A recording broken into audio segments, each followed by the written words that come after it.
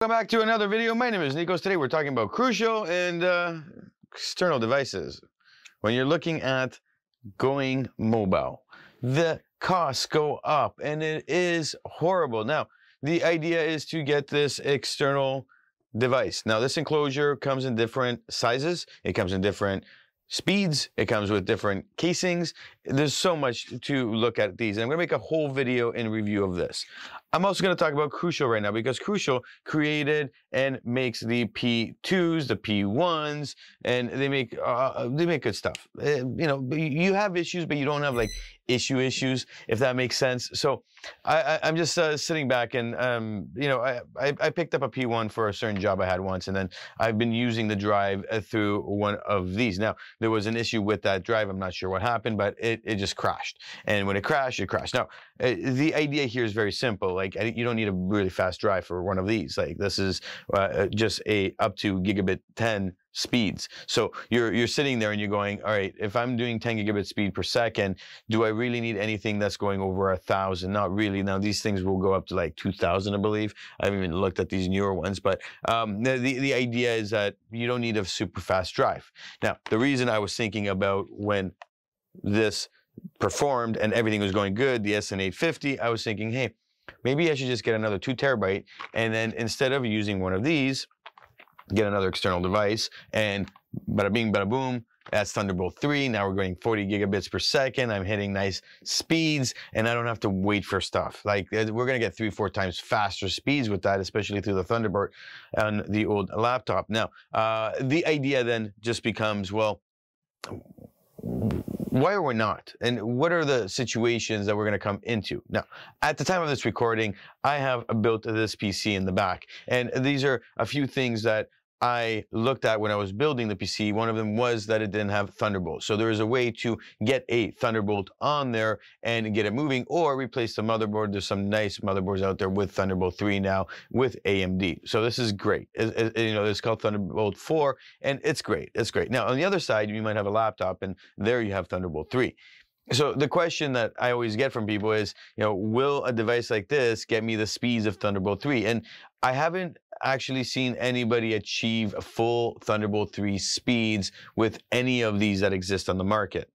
I have seen them get a nice up to, you know, maybe I would say 20 to 25 gigabit speed, but gigabits per second, but I wouldn't say they've achieved the full amount. I believe that has to do with heating and the way they make these. Now, the reason why these are so expensive when it gets to that Thunderbolt 3 and when it gets to those high speeds is because of the licensing that exists with that, and it's just they've kept the price pretty high. I mean, I would have bought a couple of these if they came down in price, but they're like, you know, there's different levels of them. There's some that advertise this fast speed, but you only get 20 gigabits per second. Other ones are like 30, and you do see that significance depending on the drive you're using. But they're all like $200-300 in Canadian. So I mean, they're up there, and I've never seen the need to do that. Now, when I was looking at building the computer, I was going, am I ever going to need that in the perspective of now versus later?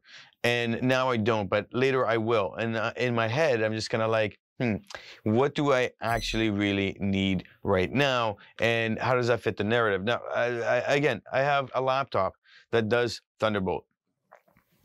Do I need to spend $300? That's the question. And, you know, altogether to get a good one that I know with a drive that I paid another $300 for, I will have the $600 external device. And that's the thing that we got to ask ourselves. Now, when you're looking on the computer, you're going to be looking at certain things. So I'm going to jump on the computer right now to show you that. A quick search on Amazon, just an external enclosure Gen 4, will show you this idea of what I'm talking about. Automatically, the sponsorships come up, and it's like the 3.1 Gen 2 drive. Okay, you're going to get that 10 gigabit per second speed, and you're looking at, again, at hitting that 900 megabyte, 850 megabyte per second speed. You're not getting anything better than you would get with something like this at $27.99. Now, as you scroll down, you're going to see that the average pricing for these are between 25, 30, all the way up to 70, 80 bucks.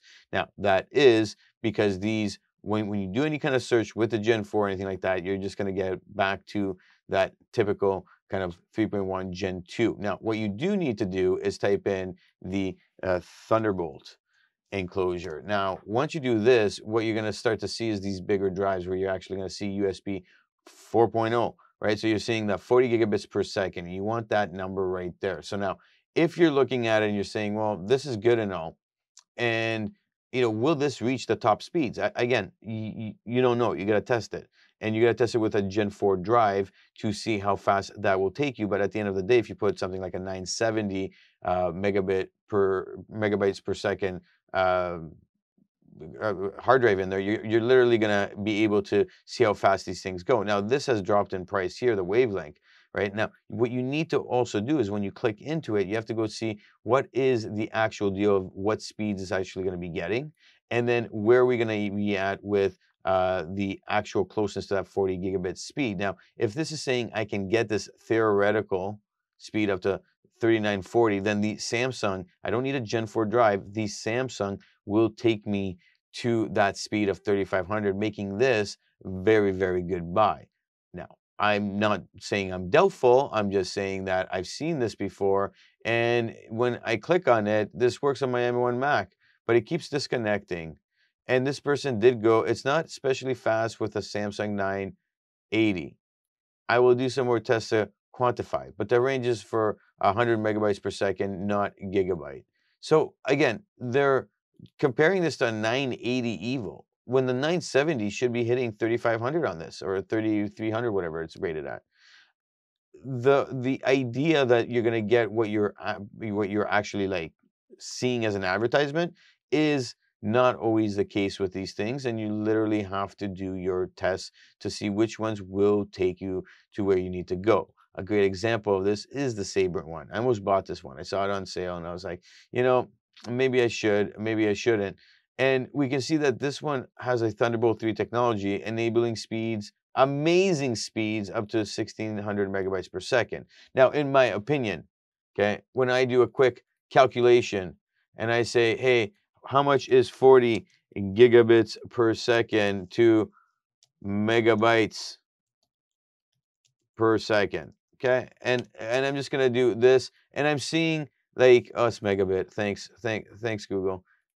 5,000. Okay, and this is where I'm getting at. If I'm seeing 5,000 right here, and you're telling me you have a Thunderbolt that's going to do amazing speeds up to 1600 megabytes per second, there's something wrong with that picture.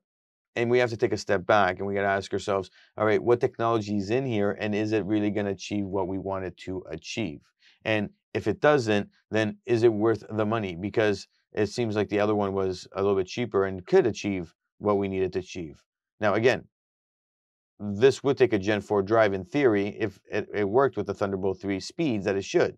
But this is only taking something small, which, I mean, the Crucial will fit here and work nicely with something like this, and I will probably get a nice speed of 800 to 900 max speed, because I don't have a Thunderbolt 3 on this computer on the AMD. But on my laptop, I should, in theory, get 1600 like full speed with this hard drive, because I do have a Thunderbolt 3 there. So as you can see, the decisions has to come with workflow again. And I'm going to touch up on workflow because I want to make sure that everybody is looking at the big picture here. You're investing money into things, and then from that, you're putting in a cost per use case scenario, per project, per thing that you're doing. Your workflow has to dictate what you need and what you want in a way where you are able to put money towards that budget and make sense of it all, so you're not wasting money. So you're making money. Our goal is to invest so we can get money back. I look at things and I say to myself, where is the value here? Now, when I'm looking at the Canon R6 that I'm using right now, and yeah, I got 30 minutes and then it's going to die on me. And I'm like, is this real? Now it's only on 4K. It's not on 1080p, but I've been shooting everything on 4K. That's why I bought the bloody thing. They told me it's going to be better than that and blah, blah, blah, blah, blah, blah, blah. It ain't happening. Now, I'm getting an R5. That's the goal. So, will that be better for my workflow? Well, if I don't have to be sitting around waiting for the damn thing to do it, this camera is a good, like, B cam. You can have it.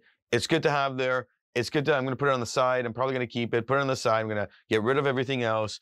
And use that as my second camera. That's it. Like, the R5 is supposed to just film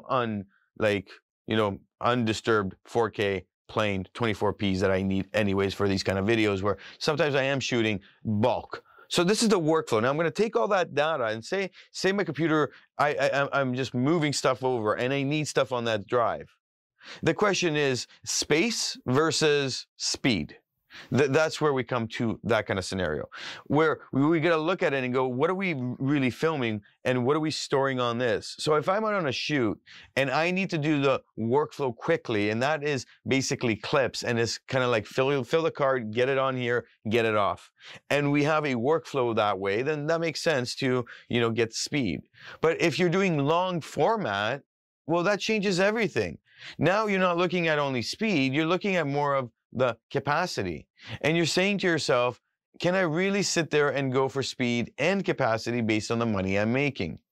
The investment, again, plays out in the long run of the time you are waiting. But if you're just doing, like, if I have my Canon R and that's, that can shoot forever, and I shoot 2 hours of a client stuff and I fill that card up and I transfer it over, and then I start with another card, I'm only doing that once. But if I'm going back and forth trying to move everything and we need the cards on set because maybe we ran out of, scenarios that, whatever, we didn't prepare for, now we're looking at that and we're saying, all right, how does that fit the narrative overall of what I need? So take a step back. I'm going to do a full review on a couple of these that I've seen that I'm probably going to be buying, and why or why not based on what we're seeing there. I'm also going to do a review on this kind of a drive.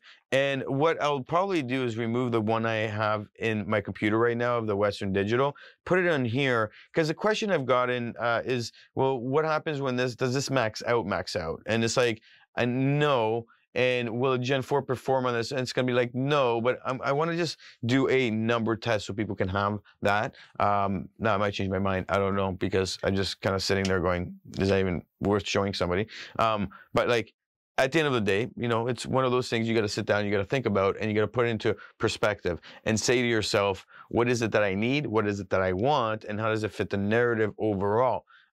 Gen 4 in these things is not really worth it. So Gen 3 is like, you're getting up to that 3,000 megabytes per second, 3,500 on one of these, and then that would be more worth it. So something to think about. I just want to make this video because I know people have been asking about it and people want some real answers about it, and we're not really getting that. And I know online there's a lot of people and a lot of sales, and they just kind of don't always make sense. That being said, questions, comments?